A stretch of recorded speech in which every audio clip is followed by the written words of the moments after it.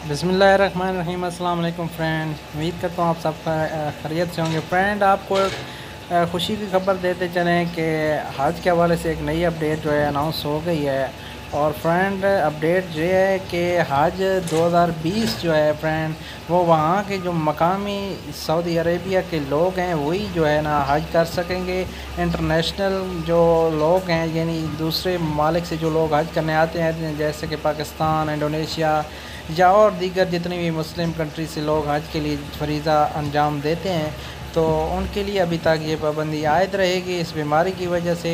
तो तब तक के लिए ये इतलात मसूल हो रही हैं कि हज 2020 सऊदी अरेबिया के जो अपने मकामी लोग हैं वही हज अदा कर सकेंगे।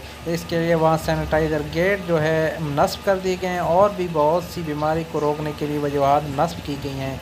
तो मज़ीद इस तरह की इन्फॉर्मेशन जानने के लिए इस चैनल को सब्सक्राइब कर लें। इंशाल्लाह हम आपके लिए दुबई और सऊदीया से मज़ीद अपडेट्स लेकर आ रहे हैं। तब तक के लिए इतनी इजाज़त दीजिए फ्रेंड। अल्लाह हाफिज़।